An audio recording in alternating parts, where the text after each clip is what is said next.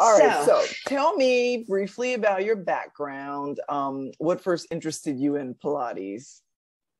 Wow. Okay. So I am from a fitness background. I'm also from a dance background, but it was fitness that led me to Pilates as a professional.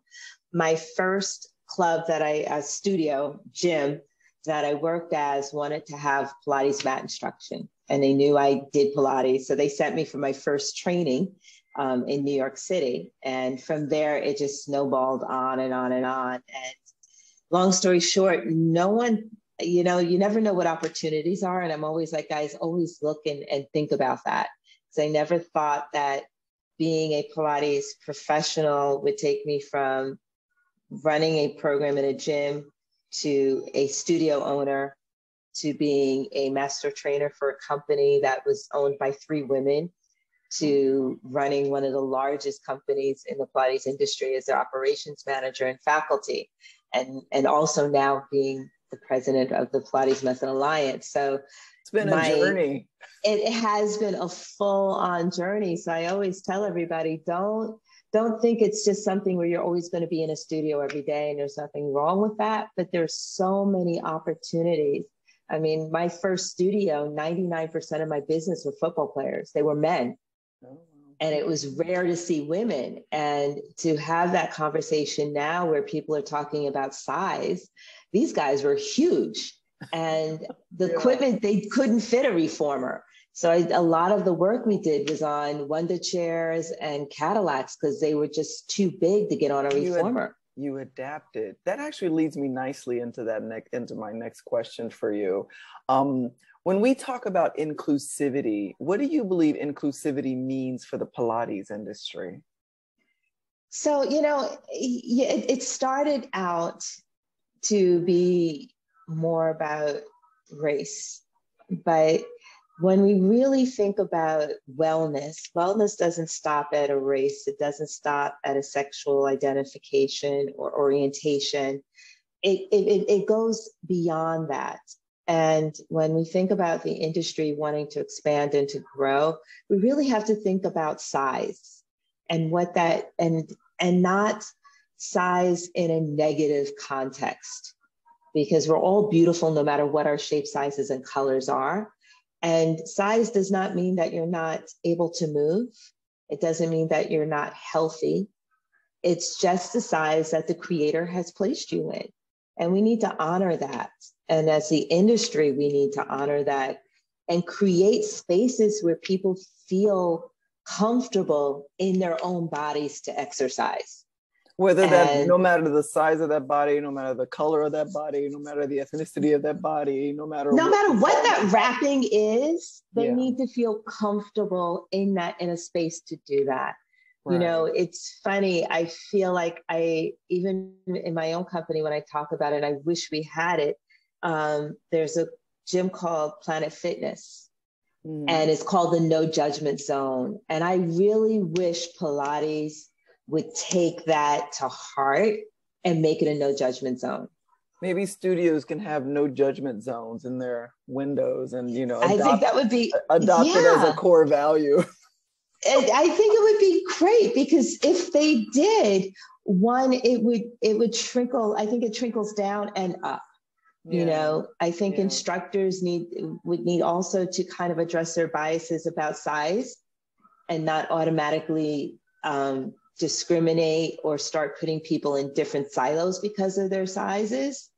But also, I think it would also help people that are training to be a professional in this industry.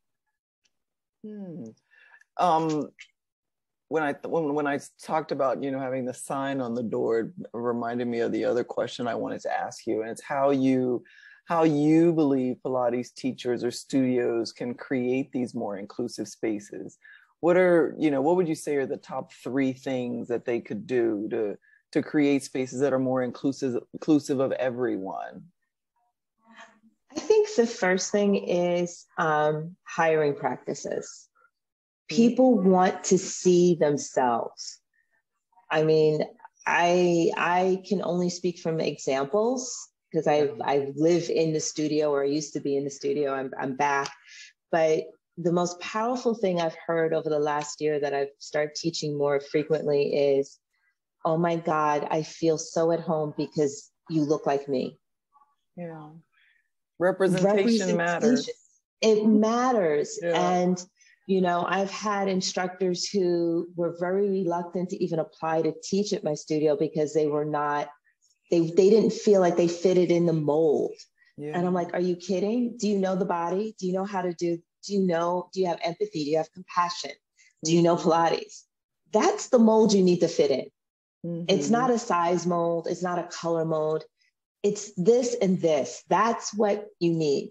Yeah. And I think studio owners and professionals need to take that into account. Representation means so much. I had one young lady. Yeah. And it starts there because clients are going to gravitate to what they feel comfortable, but they're going to gravitate to someone that can understand them. And someone that is not in that body is not going to understand the same thing as someone who is. Someone who's successful, can do the movements and still be in a different size body is going to have more compassion for somebody that is like that and say, you can do this, or I know how to adjust the movement so it's comfortable for you, or I know how to move the reformer so it works for you. I know because I am that person. Yeah. And if you don't know, you can't, no matter how much, you can't say it. You can't work with a woman that's pregnant if you've never been pregnant. You don't understand what that feels like. But you know what? You can have empathy. I mean, you worked with football players. Had you ever been a football player? You knew they weren't fitting on the reformer, right? So I think don't you think there's also a degree of just empathy and understanding? Yeah, that's what I mean. It comes from here. Yeah, right. It comes from, it's not just here, but it's here. And I think, you know, sometimes we're so wrapped up in this. If you work with people that have more of this, I think that's another way to create that space. Right. And so hiring practices, what would be another way that you know, a studio or a teacher, even if they work out of their home or that, you know, I think there's such tremendous opportunity to expand your client base. So what's another way that you believe they can create more inclusive spaces? Marketing, intentional marketing. I again, a lot of it is intentional. I think the marketing that people perceive, that people want to see, is not necessarily the marketing that's reaching the messaging to the people that need it or that would like to be a part of it.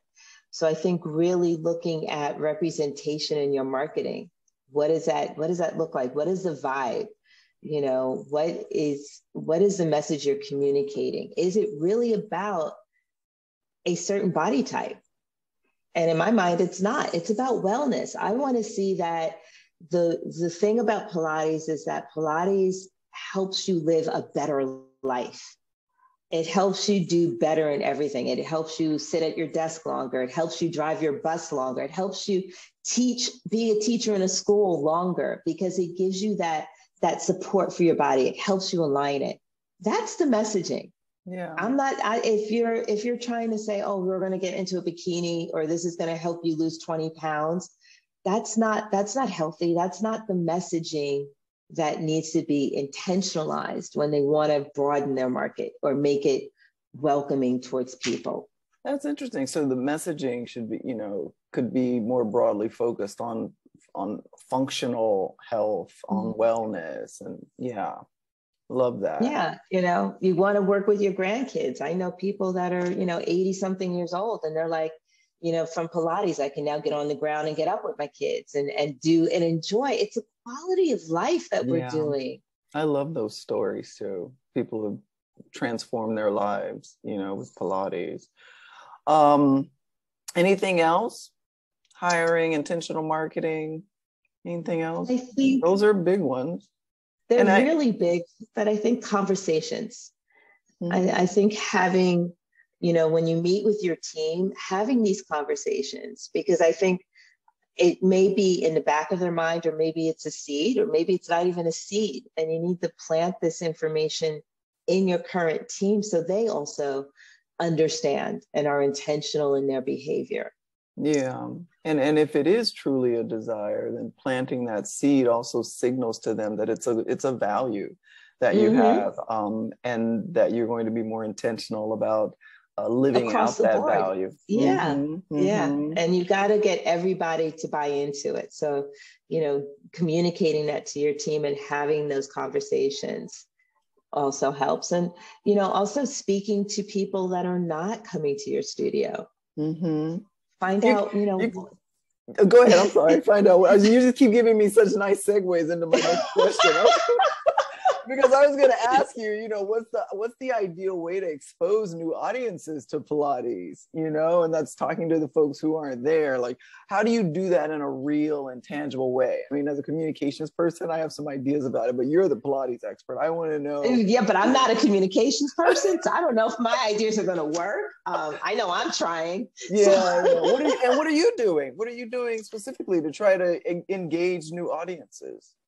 So, it's interesting because I've been consulting other studios. I haven't quite gotten my studio because that's not my full-time gig. I'm trying to guide other people, but things that I suggest is going to open houses. There are a lot of places like, I want to say religious church, churches, your religious environments, going there and talking about it. They all churches and are talking about wellness and what does it look like? I know that, there's several around me that have started walking clubs and started, different things. So why not go and talk to these people about Pilates? They may not even know it, or they may think they know it. Right. And offer them a little, as a little peek into what it's like. Yeah. Find out, if they know Pilates, find out why they haven't started it. Is it that they feel like the studio isn't welcoming, or they don't feel like they belong? I have clients who used to say, well, I want to join, but I have to get in shape. I'm like, that's like saying you got to get in shape to go to the gym. That's not why you join the gym. Yeah. Right. So it's those type of things that we kind of like have to. And that connects directly to those images that they're probably seeing of people who are doing Pilates. It does. Starting with the youth, there's boys and girls clubs all around the world.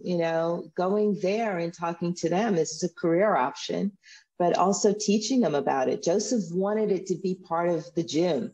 He wanted kids to do it. And, with all of our programs being cut, it's a great way to get kids involved again.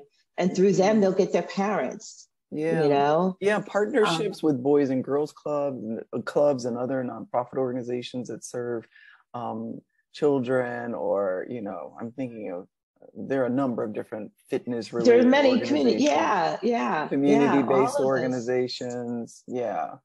Well, reaching out. So do you have any final thoughts on,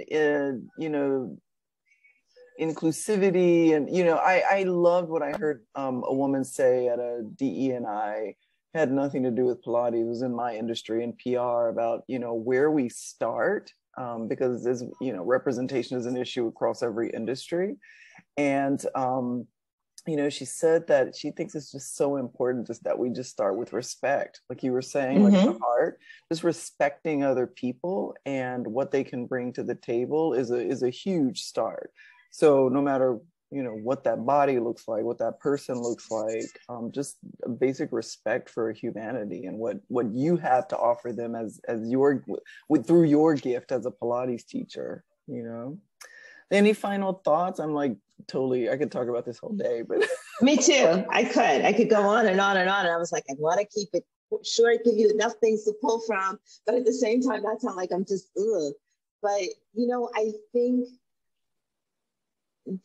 anything worthwhile starts with courage. It starts with respect, but it also starts with courage.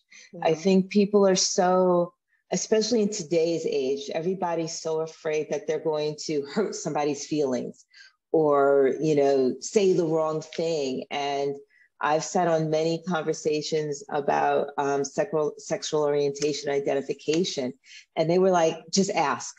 If you don't know what to say, ask me what I want to, what you want me, what I want. Yeah. And I think that takes courage. Yeah.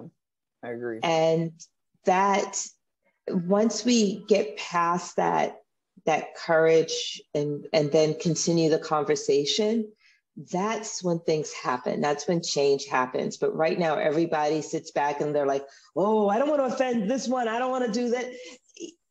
We're never going to grow. We have to be the ones to take that step, to take that leap. And, you know, I live in faith. So I believe if I step out on faith, it's going to happen. Right. And if I do it with a good heart, it's going to be even more. Even better. And I just think people should just do the same thing. Well, thank you so much for your time. I appreciate this. This has been great. Thank you, Stella. Thank you.